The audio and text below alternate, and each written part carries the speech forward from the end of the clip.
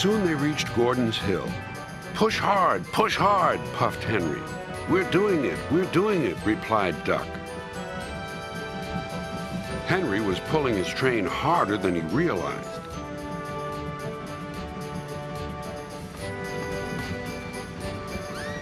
Duck felt the weight on his buffers slacken.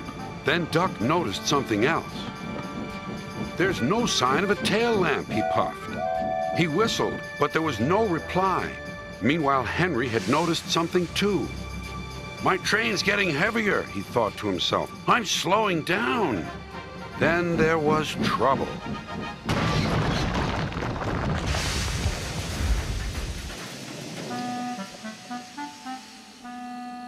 No one was hurt, but a strong smell of fish hung in the air.